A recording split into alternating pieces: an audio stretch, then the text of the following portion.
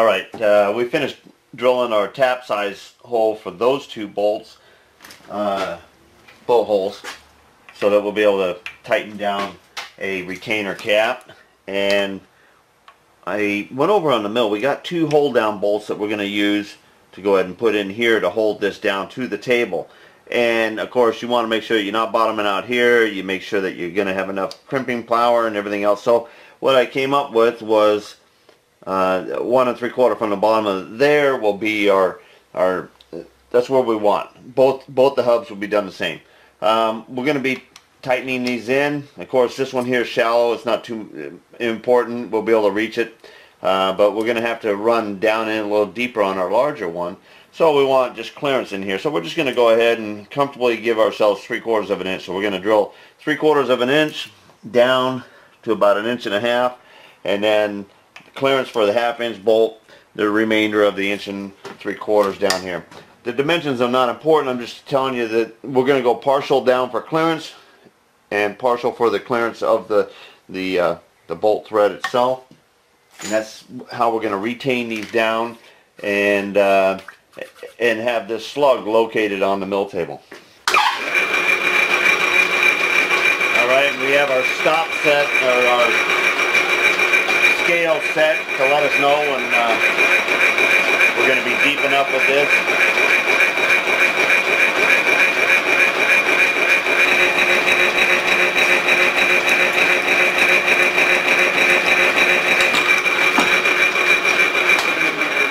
Alright, now we'll go ahead, index it around.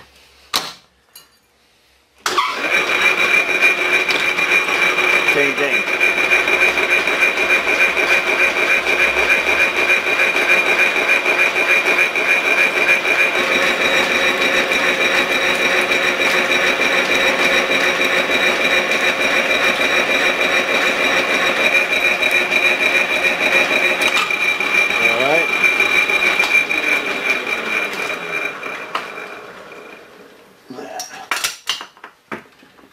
Okay, now we'll go ahead and we're going to change out to our clearance hole at the bottom.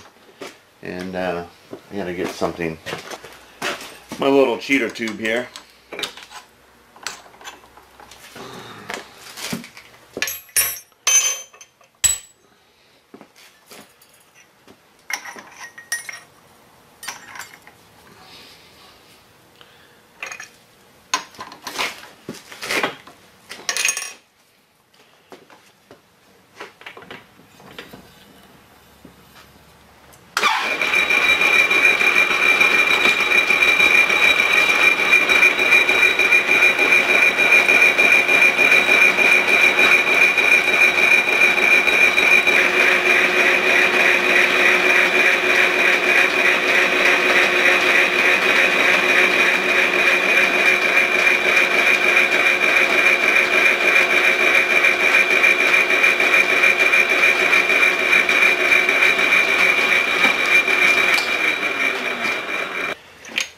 Alright, now we're going to go ahead and we're going to break the edge, do a little chamfer on all 4 of those holes.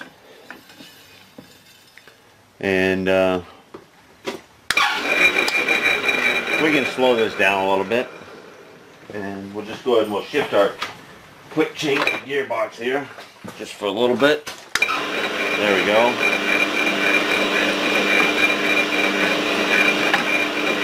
Alright, and a little bit for the start of the thread.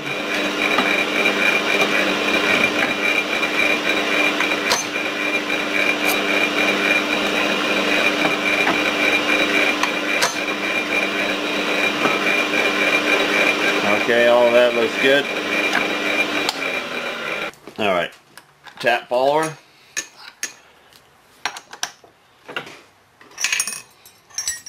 And we're going to use a 1/2 inch 3-flute plug tap.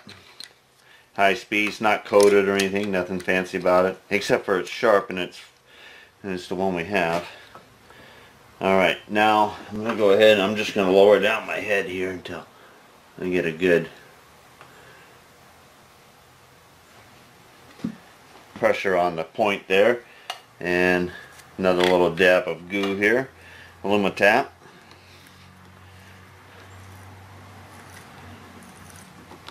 Once we're good and lined up, I'm not worried about following down all the way through. It's not a technical hole. It's just going to hold a bolt. It's going to hold a plate down.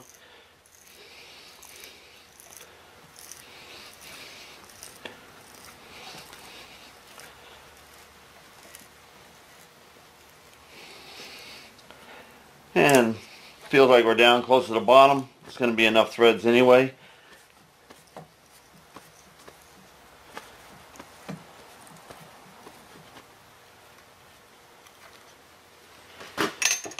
Alright. Rotate it around. Another little bit of juice there. Bring down our spindle. Or quill, whichever you prefer.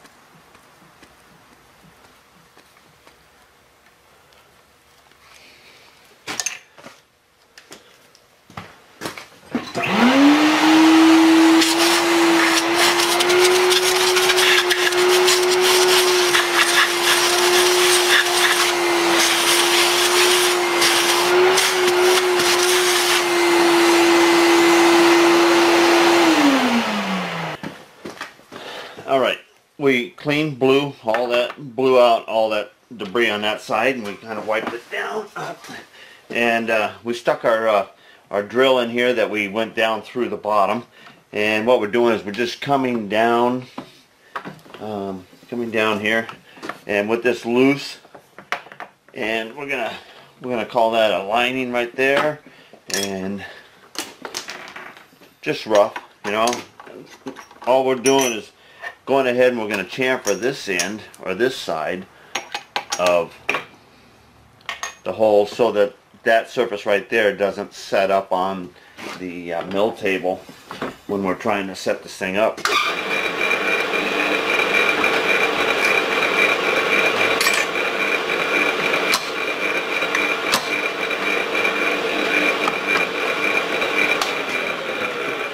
Alright, the first part is complete. Ready to go test bolt it down to the table and see how our part fits on there. Actually, I see a little bit of chips down in here, and we're probably going to loosen those up and blow those out just so we don't have any chips in there.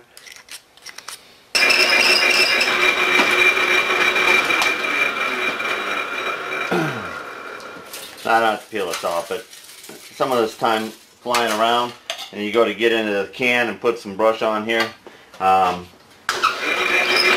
you just tend to catch your brush, catch your hand or something. You don't want to take a chance.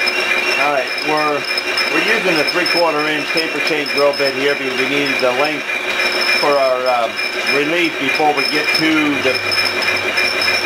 the bolt hole for the Allen.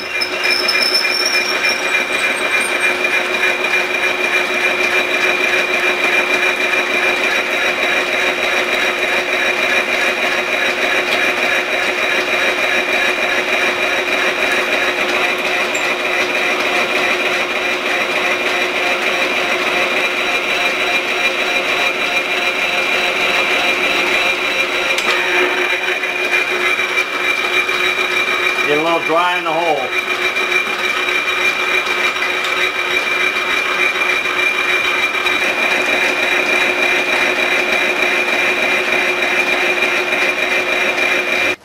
Okay, we got our index head cleared off of here, and both of our pieces are fully machined, and both of them are deburred on the bottom, and we're ready to go. I just put two T-nuts that were holding the dividing head down. I just moved them both over to the slot, kind of got them in this area here. We're gonna give something while we're doing all this. I go, you know, why can't we do this entire job right here in this vintage drilling machine here? And I'm gonna go ahead and kind of eyeball these, and I'm gonna go ahead and tie this in here. I think that one's got to be poked in a little bit. Let's see.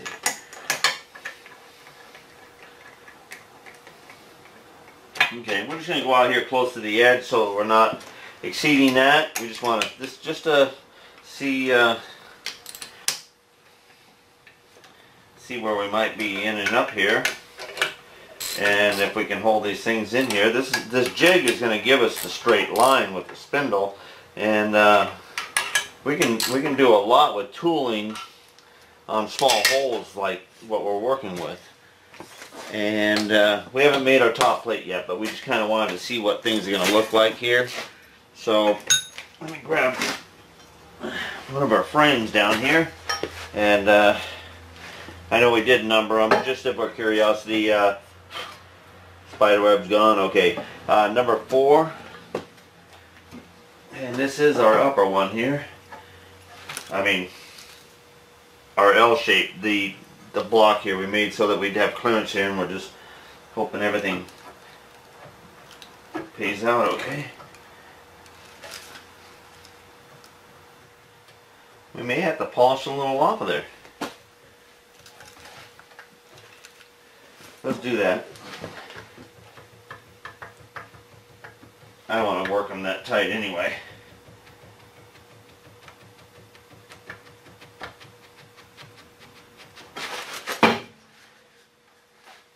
You know, there is a couple corrosion spots right there, and here. So let's take our flapper wheel and go through that bore once, because you saw me, I slipped one of those on there, so I just grabbed another one. The one we tried is in another spot there. I'll just set that down. Okay, this is number 2 one.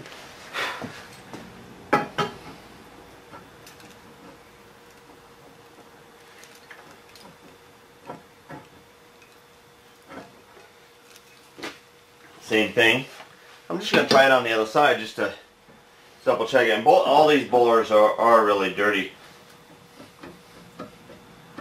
Okay, that other side seems to be a little bit more open. Alright, but it's not sliding on there like I'd like it to be.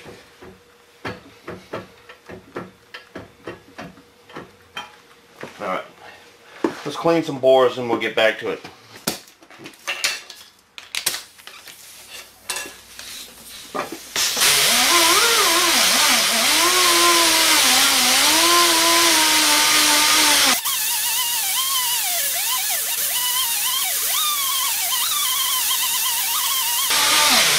This is pretty much just polishing the bore.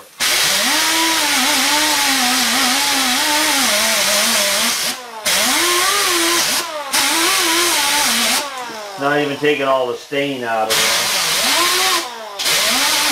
but it's taking that. There was like a little rust buildup, corrosion on there.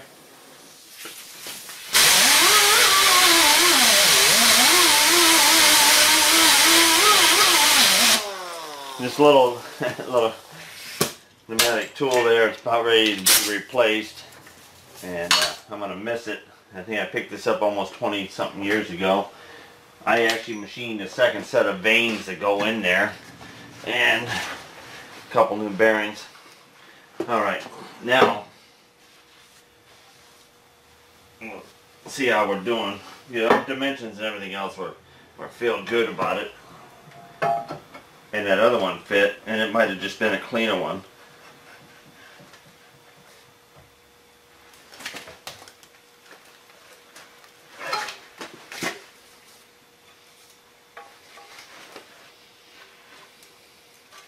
one little spot right there.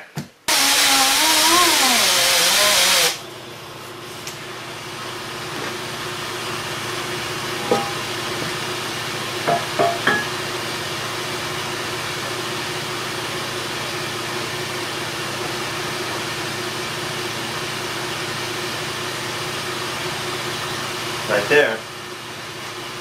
Alright. Now we're going to go ahead and this is the worst one here. I think this is the one that he actually sent us, and we looked at before we looked at all the rest of them. And this one here is almost worn all the way out. One side there.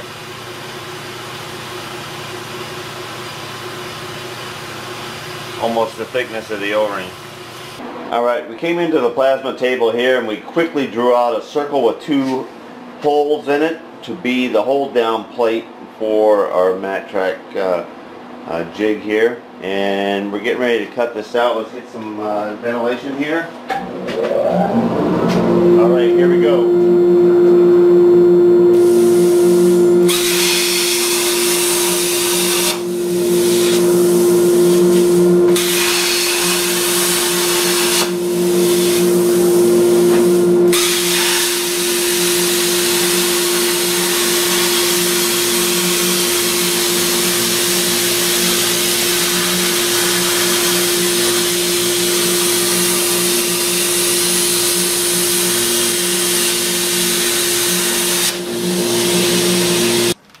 Alright, we deburred our plate we just cut out on the plasma cutter, and looks like our holes are doing pretty good there.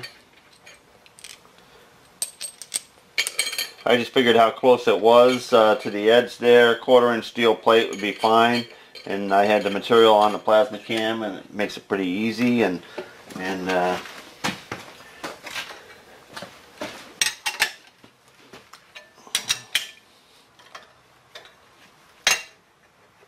oh, that is nice and rigid right there. All right, that's what I was looking for. It's a little bit to make the support, but it's holding it perfectly level. Now I can get a little adjustable parallel, slip it underneath here, and a toe clamp, and I'll be able to support these just fine. And I can loosen this up, and we can rotate this around so that we're comfortable in the position of our table here and be able to zero in on each one of them. Alright, so what we're going to do is I'm going to go ahead and investigate what I got for a support under here. I mean, this could be even something as simple as the aluminum and a pair of machinist wedges and then toe clamping, which sometimes you have a little bit of spring action and everything else into that. We'll take a look at what we got and what's going to work best for us, and we'll be able to swing and do this one here, and then we'll be able to swing this around, and we'll be able to do that side as well. And what we're going to do is take and create round true bores with the original bore, and we're going to use the O-ring groove as the gauge for that position. We also know from hole to hole they're about 1 1/8 what did I say? Oh, excuse me, they were 2 1/8 from each other, and that was measuring 2 or 3 of them together, and I was able to come up with that dimension right there. Alright, I'm getting ready to stress-free mount this, and brought an indicator in here. I just set it on the table. There is no need to really set the indicator for 0, but we're just going to kind of look at its movement here. Now this plate is loose. I haven't bolted this down. Now this is a slip fit, but out in this distance out from here, well, you know, this has got 1,000 or 2 thousandths per, it's 4 inches, and then you take that and you multiply that on out here. Actually in the 2 inches of height here, so you got 2/4 on out here. So this is hanging down now, and if I pull it up, you can see that you can get depending on how you rock it on here, you can get about 20 plus thousandths of travel right there. Now, that's about the realm that we're going to go ahead and work this, the two bores here. And I'm going to go ahead and tighten up the two clamping bolts on the main support here. And you see that that travel dial came on up and it's rigid, and now just the flex of the whole framework here, I can only get a couple thousandths. Now, you know, we may be able to do some machine work without that moving around, but I'm going to add a toe clamp onto that. And the way I do that, get over the side here and move a few things here, and coffee gets spilt if you leave it on your job site here. Alright, what I like to do is, and we can go ahead and set this at 0. I guess that was pretty close to 0. Got a piece of aluminum, and we're going to use this ear right here to toe clamp on. And we got two wedges here that we put in opposite directions. And we can preload about 1/1000 of an inch of travel there. And put the clamp underneath here, and we can do a little bit of back and forth. We can actually clamp that down about 5, but we can loosen that, preload that about 5, and tighten that down to 0, and we can leave it right there. Are we happy with that tension and that motion? I think so. Alright, now we know that this thing is rock solid and it's not going to move. It's supporting underneath and it's in stress-free position. Everything is square and our spindle is dialed into our table, so we're going to be taking a 2-flute end mill, and we have 2 of them that are roughly the diameter of the O-ring groove, which is enough to give us straight line bores in the original position. So basically this setup here is just so that we can get true straight holes going through these 2 holes and the other 2 on the other side of the aluminum casting here.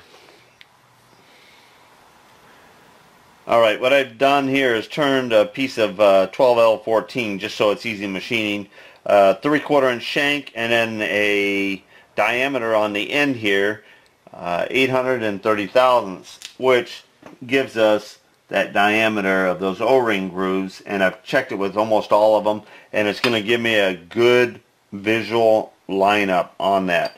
So I'm going to be happy with my capabilities of zeroing in where that original hole is on all these, and just a light tension there. And we bring down our spindle here, and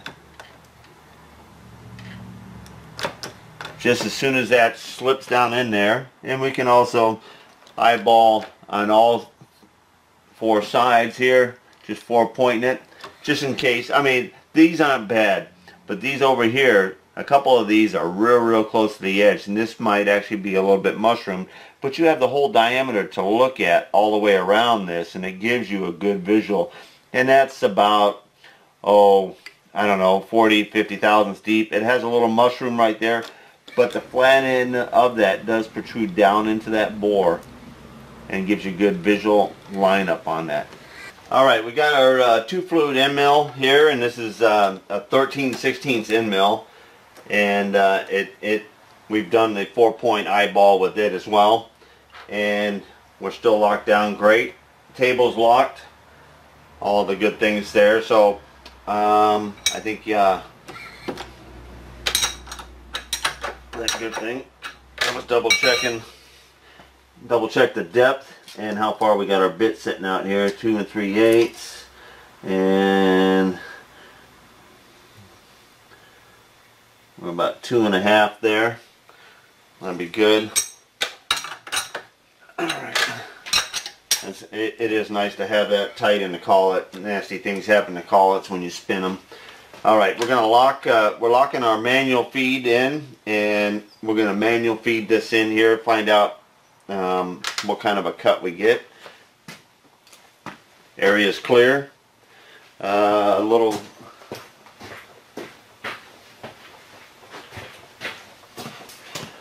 Alumatap just in case we think we need it. Alright, here we go. Now this is just to create a round hole.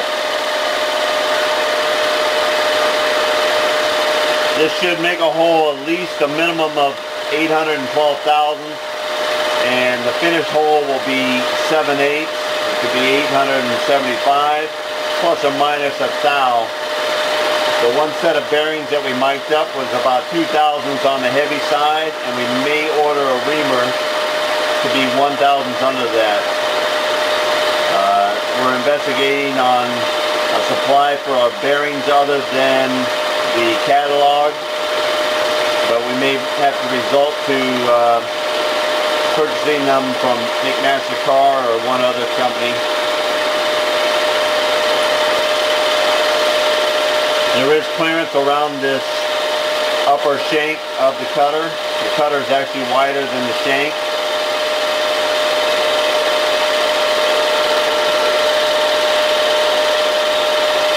Most of the chips is falling out through the center of the bore.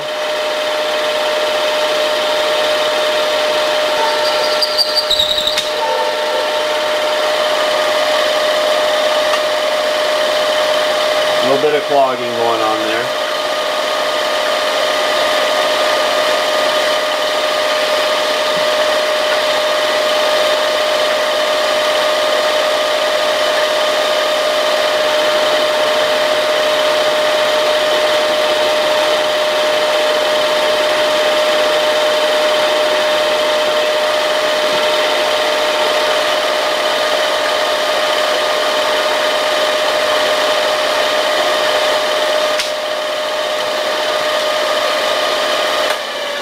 Okay, we are all the way through with our first hole.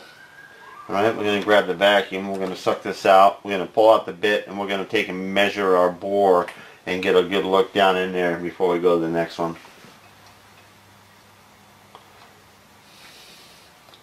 And again, all we're interested in is a round hole and not to be exceeding our finished size. And how close are we? I got 818.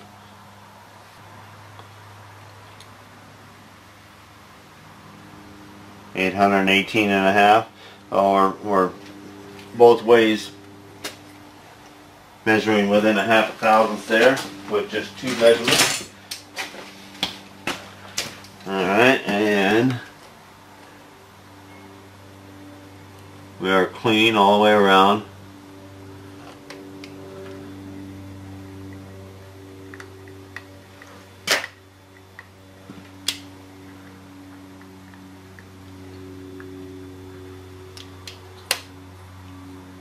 There's a little ridge where we didn't take all the way out to our O-ring diameter all the way around. So we are locating those holes pretty darn close.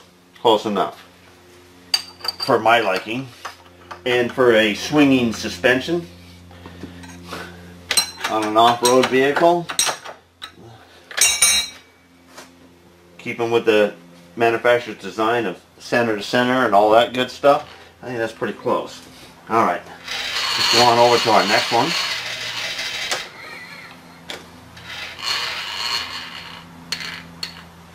Once we get close, we kind of lock our table. This is an older Bridgeport, and it's got its play.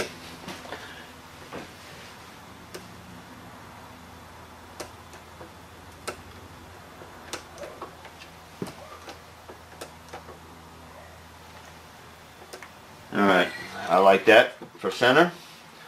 Double check our locks. We're good.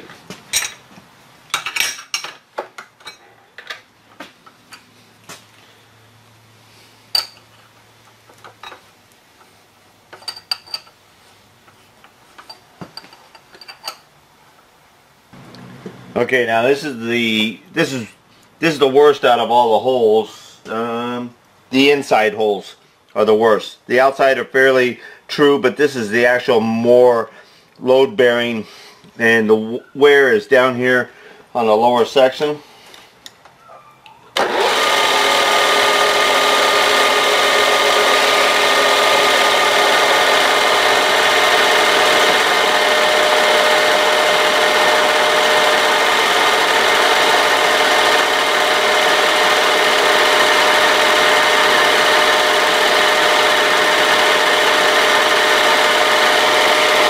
I'm trying this one dry instead of adding the Alumicut. See how it differs. Still a little bit of a fill up on it. I'm trying by hand, so if I can feed it by hand and back it out, come back down with no problem,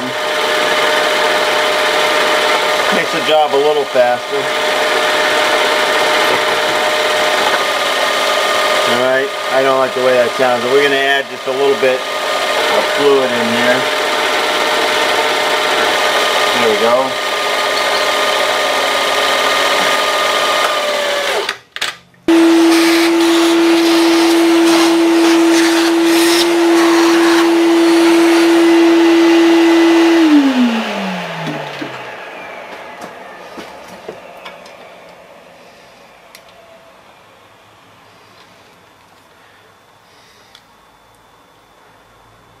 Now cutting it dry, only about 1/1000th more.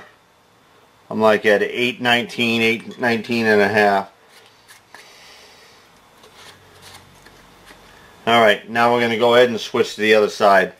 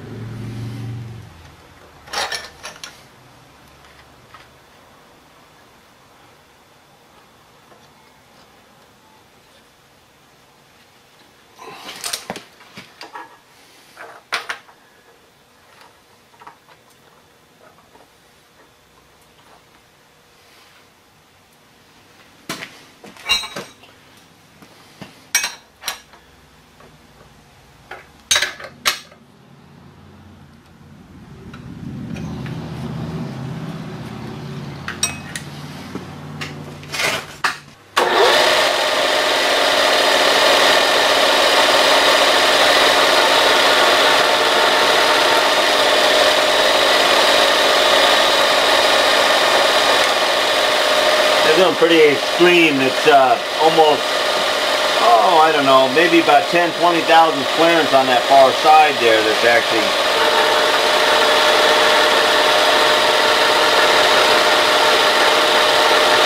but we're able to give it a round hole, and that's what's important. Pick up that location.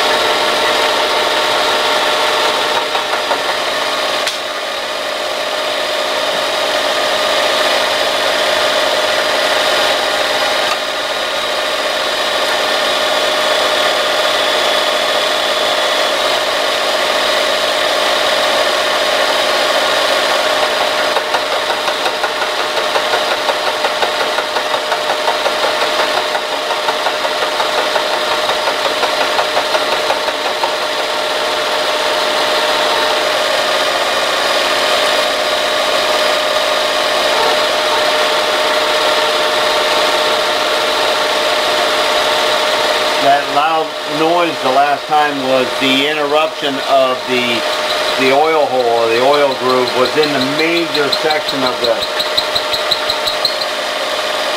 meat coming off of this upper side over here.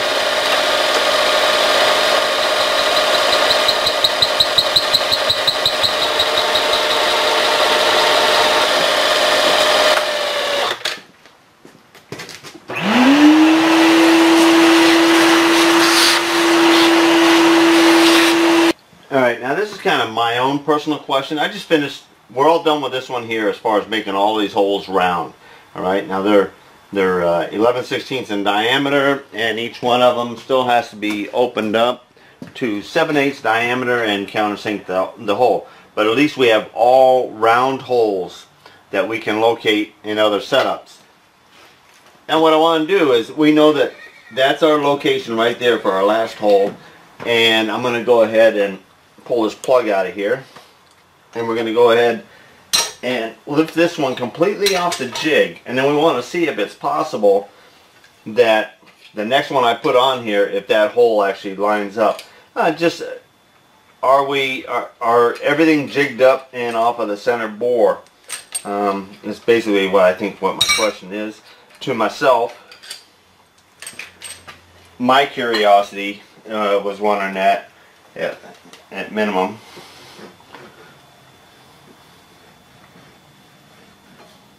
Okay, and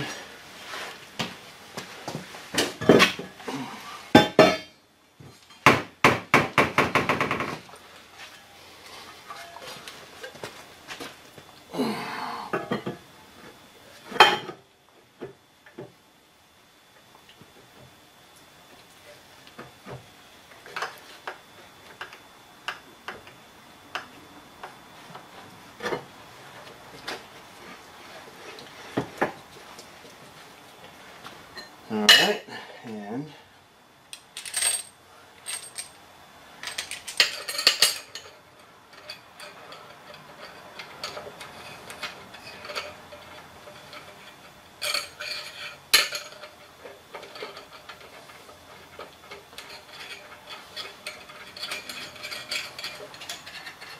okay, we can't tighten this yet, but we gotta move that around so we know that it's going to be within that swing, or at least we hope it is. Alright, now we're going to go ahead and just lightly tension our unit here. And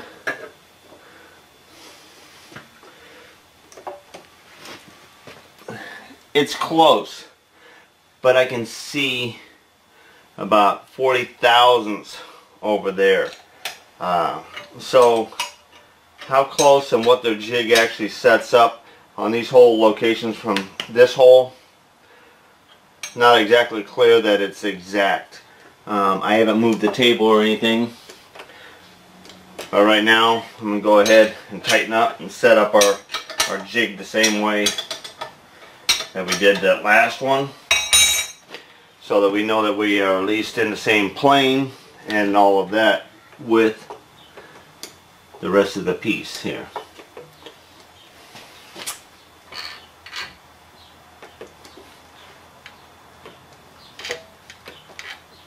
Okay, now let's get pieces under here. Same thing as we did before. We set up an indicator, and we set this at 0, and 5 thousandths preload has been working out real well on being able to tighten back down to 0.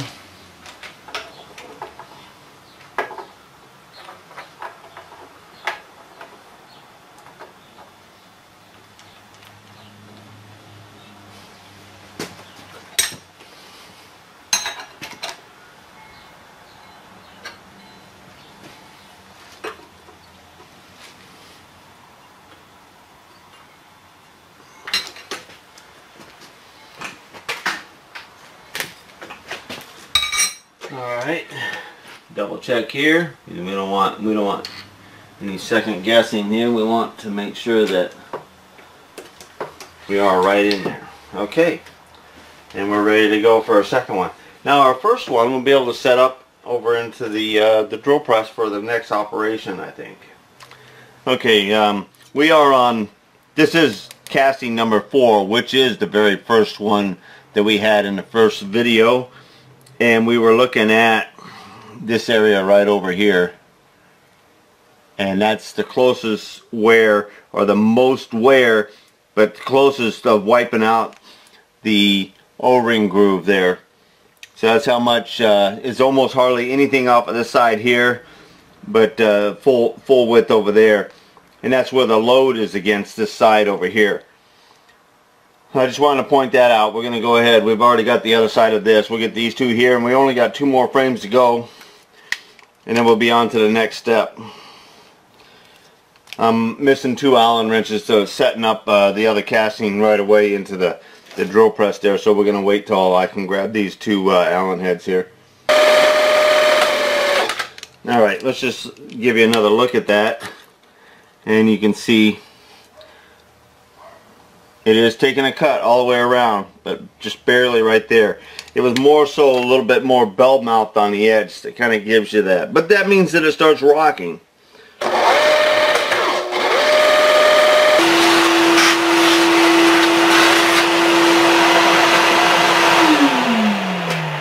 Alright, we're moving into our last bore here. That's we're going to have to do with our 2 flute end mill so that we create a straight hole.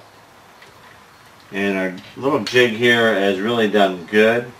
The last time we swapped from part to part, we did have a real close match from the center out to the hole in relationship to one casting to the other casting. And the other ones have all been real close. But they have been, oh, you know, 30-40 thousandths of an inch difference by eyeball. So about a millimeter or 32nd or so.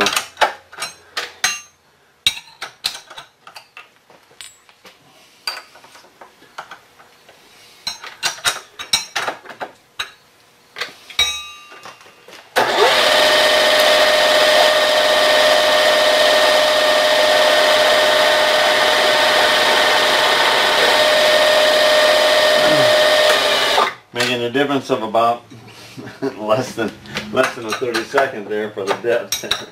Anyhow, that's it. We're ready to set up for our next operation.